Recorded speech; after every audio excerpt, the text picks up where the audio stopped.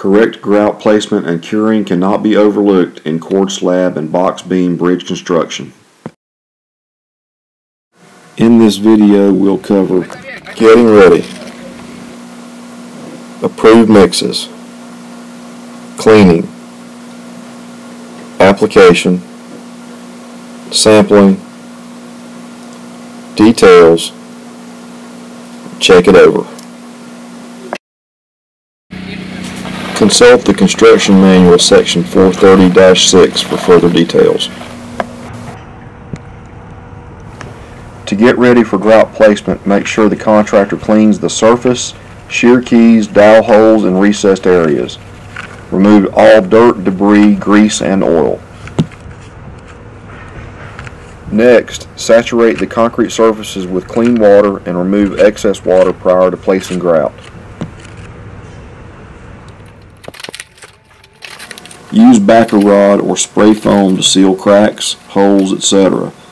Due to spray foam expansion, it should be trimmed as required. Remember to keep the surface clean during backer rod placement. The goal is to seal the joints and to keep the grout in the joints, not allowing any grout below into the creek or settling on top of bearings or caps.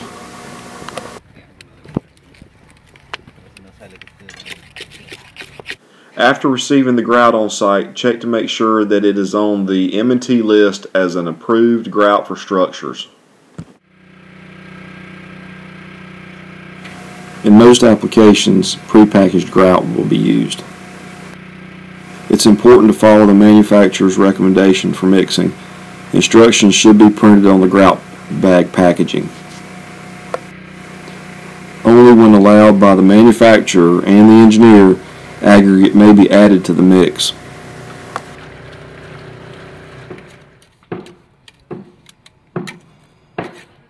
Check your special provisions and talk to your local concrete testing lab to determine if grout cubes or cylinder samples should be gathered.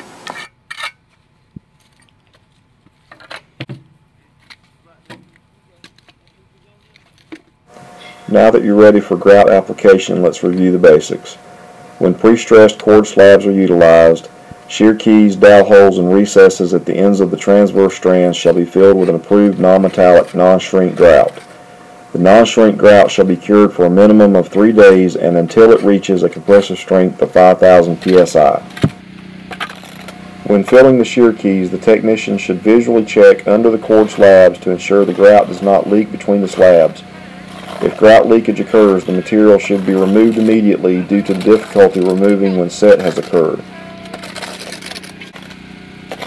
It is important when grouting on crown typical sections to grout the center shear keys before post-tensioning. In order to allow for the correct expansion in the spans, be aware of fixed ends and expansion ends when grouting your dowel holes. For example, dowel holes at fixed ends should be filled completely with grout. But for expansion ends, dowel holes should be filled with approved joint sealer to 1/2 inch above the dowels and then topped off with grout. After the grout is cured and before overlaying the slabs, make sure to check over the shear keys. Check for cracking, especially on the outside keyways nearest the barrier rail. If superficial cracking is observed, epoxy sealant can be used. Also, make sure the contractor leaves a good bonding surface at the grouted keyways. The raked surface of the cord slab should be cleaned of any overgrouting. Prior to placing loads that exceed the legal limit on the tension and cured spans, the contractor shall submit for approval a detailed description of the equipment along with his intended protection of the cord slab units while the equipment is on the structure.